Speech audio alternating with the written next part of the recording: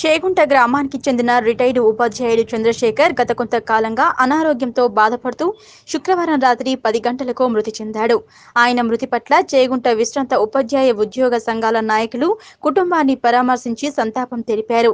అందరితో కలుపుగోలుగా ఉంటూ మంచి చెడులకు బాసటగా నిలిచిన చంద్రశేఖర్ లేకపోవడం చాలా బాధాకరమని చేగుంట మండల విశ్రాంత ఉపాధ్యాయ సంఘం నాయకులు కర్ణం నర్సింహులు, నాగరాజు, రాములు అన్నారు. అనంతరం ఆయన చిత్రపటానికి పూలమాలలు వేసి నివాళులు అర్పించారు.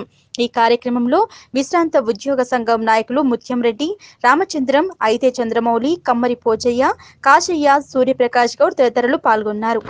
మన ప్రియతమ నాయకుడు అనుకోవచ్చు, మరియు మన కార్యదర్శి గారు దివంగతులైన సందర్భంగా నిజంగా చాలా విపత్కర పరిస్థితుల్లో చనిపోవడము, తర్వాత మమ్మల్ని అందరినీ కూడా దుఃఖసాగరంలో ఉంచడము, మరి ఆయన ఆత్మకు శాంతి చేకూరుగాక అని చెప్పి మనసారా మా రిటైర్డ్